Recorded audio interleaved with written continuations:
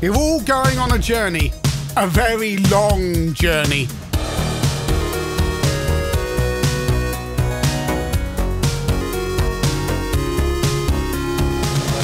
Where would we be without computerized navigation? Your sat-nav, typing things into Google to find out where you're going. And you may remember back in ye olden days, a bit of software called Autoroute on the PC, which was amazing. You'd never seen anything like this before. You typed in place names and it just printed out a map and also gave you directions and all sorts of stuff. And it was wonderful, and it was reserved for high-powered computers, the expensive things, and it was an expensive bit of software. But in autumn 1994, computerized route planning arrived on the Amstrad CPC with Routeplanner by Richard Fairhurst, a name known in the CPC community because he was an excellent coder and a technical editor of Amstrad Action at this time. And I'm going to pit Routeplanner against Google Maps. There we go, I'm going to load Routeplanner in, 83K free on the disk. It means what the code is about 90K, 100K, something like that, about 90K. This is a 128K only, but the software costs £19.99. Now we have to select which area we want to emit. And the reason is 128K isn't enough to hold the entire UK inside a CPC. So you have to exclude one of the extremities, Scottish Highlands, Wales, or Southwest England. Because if you think about it, if you're driving from Aberdeen to Southampton, then you don't need Wales because you're not going to be going through Wales. And in actual fact, you won't need Southwest England necessarily either. And as this loads in, it's quite remarkable. We're going to be doing this on a Amstrad CPC 6128. It's a disc-only bit of software, although there was a tape demo, still needed 128K on the cover tape of Amstrad Action, but that only had the motorway network on it, I think. It didn't have A roads and B roads. So here we go. And it's not ice drawing on the screen. No, it is a map, the road network of the UK. So obviously it's running on a CPC, right? So, you know, it's not going to be highly detailed, but you can do one of two things. You can select a place on a map, which takes forever, or you can just type in place names to and from. You've got some things there, so set speeds, you go on the motorways and the A roads and the B roads, and how to do various things. You can print out your data and how the times are going to be displayed. And the software doesn't pause when it's drawing the map, thank goodness, or you'd be going on forever. So we're going to go from Guildford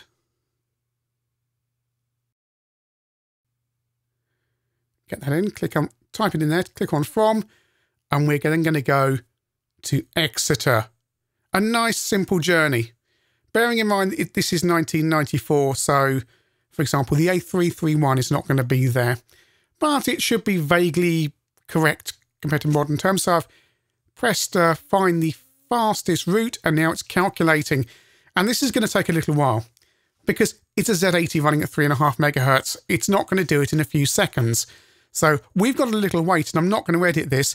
And you're going to say, how does the CPC do this? Well, it does it with an algorithm called A*, which, and I'm reading this from Wikipedia because I don't understand it, is a graph traversal and path search algorithm, which is often used in many fields of computer science due to its completeness. But it's found it. It has found us a route, and it is now drawing the map of where that route is. It will take a little while. So yeah, it was an algorithm first invented in 1968. There you go, got a map there. That's definitely going from Guildford to Exeter.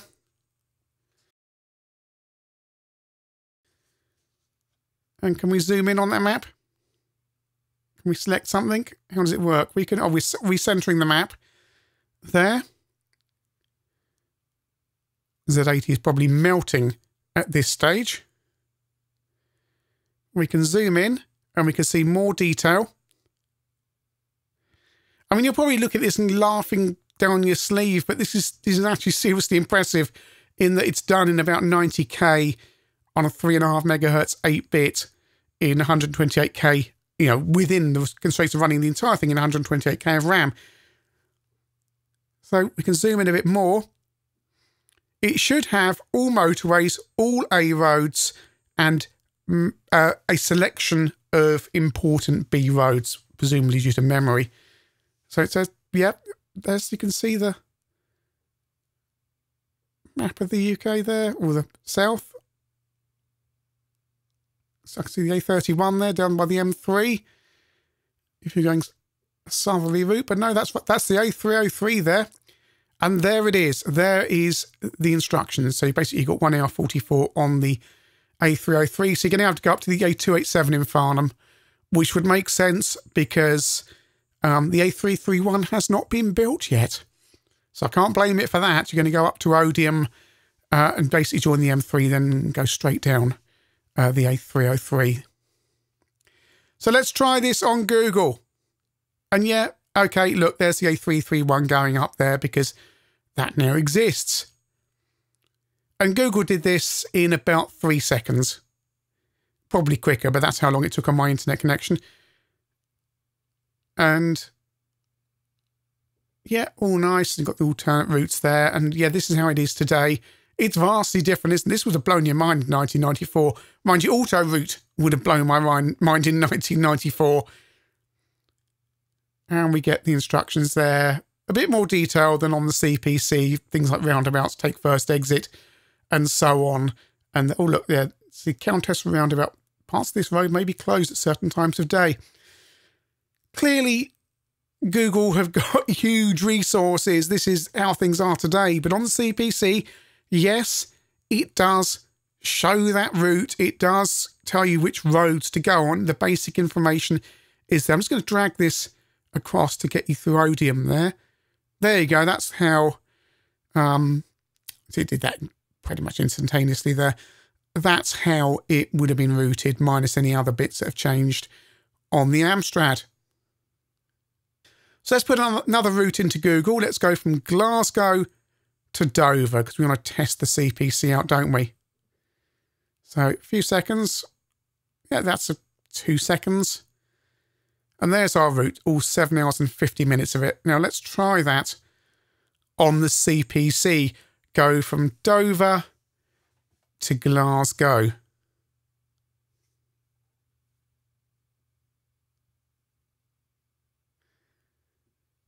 There we go. Go up and click. There you go. Right. Go up, click fastest there. Oh, you can adjust the speed you expect to travel on any of the roads on the CPC here as well. So if you want, because you know your average speed may vary. And you can also, very cleverly, you can, for example, exclude motorways by telling Route Finder that motorways go at, say, 20 miles an hour. So they'll be the slowest roads. So Routeplanner will just avoid them. So imagine this is going to take quite a while. Yeah, I mean, I asked Richard Fairhurst about a Routeplanner, and he said, yeah, it's A-star, the A-star algorithm. It's a more efficient refinement of Dijkstra. I'm going to say Dijkstra. It's not so much the algorithm that's a challenge on a constrained system like the CPC, more of how you deal with the priority queues. And the version you're looking at here is version 2 of the software. I was using version 1 the other night, which is much, much slower. Much slower. In fact, I gave up waiting for it to calculate this route after about 20 minutes. I thought it's never going to get there. But no, this is version 2. And hopefully by the time you see this, version 2 will be available to download on CPC Power, because I've alerted them to the fact that they don't have this newer, faster version. So hopefully that'll be on there. If not, if you want to try it, it is on archive.org. And thanks to Richard Fairhurst for pointing that out to me. And it's still going. I'm hoping it's going to do this, because as I say, I gave up on version 1 trying to get that to go from Dover to Glasgow, but it's quite a long route. Hopefully it's going to be there in a minute. The Google Map said, what, 7 hours 50 on the modern kind of motorway network. It's still doing it. It's still doing it. Up. There we go. 7 hours 35. Where's it going to send us? Because it doesn't know about things like traffic, does it? So it's just going to know. Look, Yes, there's the problem. It's routed me straight through London. You can see the M25 there, and because it can't take account of traffic, it just assumes going straight through London. Yeah, there we go. Hyde Park Corner. Oh, A40, yeah. A2 Junction, yeah. No. I mean, look, it's saying how long it's going to take on those. Yeah, you can whiz through London that fast. Honest. That's going to be the problem with this, that it will just go for the fastest or the shortest route, whichever one you select, with no consideration for traffic. The fact that you can't just drive through the centre of London and whiz through there, even in the middle of the night. Frankly, there's the M25. I've zoomed in. I mean, it's all there. This must have been such a huge project for one person to do, because it's doing all this drawing. Oh, look, we're getting names as well. Now we've got M40 Junction. I can't read it. M40 Junction 1. Is that there? M3 Junction 4. Oh, he's had to draw all this. And yeah, it's not fantastically detailed, but it's like ice forming on a window. There you go. Straight through the centre of London. Actually, not the very centre, but yeah, St Albans, Amersham, Aylesbury. Is that Woking down there? I mean, on the technical level, this is marvellous. On a functional level, yes, if you didn't have a friend with Autoroute who could do this stuff for you, perhaps it might be useful. Or if you can't read a map. That's it, isn't it? You use Google because it's easy and because you can actually scroll around a map really quickly. Whereas I always had a road atlas in my car.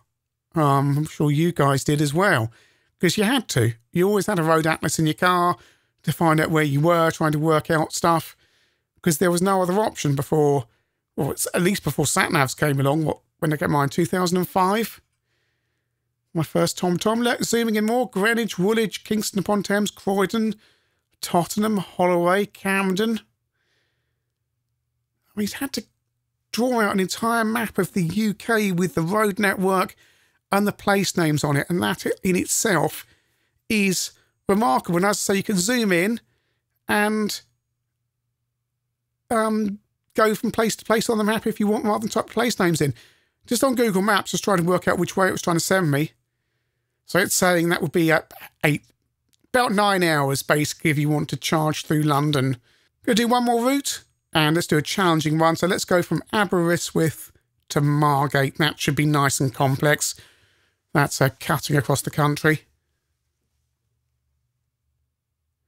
Now, it's hugely impressive this exists. Does anything like this exist for the C64 and Spectrum? I can't imagine it does, let alone the fact this exists for the CPC is because there's a user base that would potentially use it, the hobbyist users who weren't letting go of their CPCs. So they would buy this. But as I say, it's 1994, and really it's the time of the 486 PC and a copy of Autoroute, but expensive. I've probably cut about 90 seconds out there because I couldn't think of anything to say while it was doing it. But it's drawing a map from Aberystwyth to Margate, down to Margate. Actually, I'll put some reverb on. Down to Margate. And yeah, there we are. 5 hours and 19 on the fastest route, not the shortest. I'll just let it draw it. Sometimes it puts a squiggle around the outside to note the outline of the UK, and sometimes it doesn't. I have to say, I don't think on version 2 I've seen it do it. On version 1 it would. I've seen it do it, but it was sporadic and didn't always happen. Of course, to go from Aberystwyth to Margate, I've had to reload the software in to include Wales, because I didn't have that in before for my other routes. But yeah, so we are... With that, right, there's our journey. That's complex. That's a complex journey. But it's got all your junctions there. Tell you where A458 junction, and you've been on that. You've only been on that road for 50 minutes, then the A5 junction for 14 minutes. Doesn't tell you the miles you're going to be on that road. But again, I imagine that's memory. But it's worked out a route, but it's taken me straight through London again, Hyde Park Corner. But yes, there we are on Google Maps, and well, there's a couple of ways down. You can do it. Not much between all of them, actually. There's another route by the M4 there. And oh look, one of the alternate routes is by friends of the channel who make the ChinnyVision mugs for us. There we go. Any mugs in the window? Yay, there's some, not our mugs, but there's some other mugs in the window there. So that was Routeplanner on the Amstrad CPC, a remarkable technical feat. There's no other way to put it. Yes, you kind of ask yourself why it exists and who would be buying it in 1994, and the answer to that is hobbyist CPC users, and I hope Richard got remunerated well enough for his time, because this must have taken ages. It's a huge, Herculean task just to put all that data into the CPC and get all those maps done. So I honestly really hope it was worth his while. It's hugely impressive. It exists. I'm really, really pleased it existed. But in all honesty, if you didn't own a PC, surely you would have had a mate with a copy of Autoroute who could print out maps for you, because we certainly did. But hey, isn't it wonderful? Routeplanner exists at all.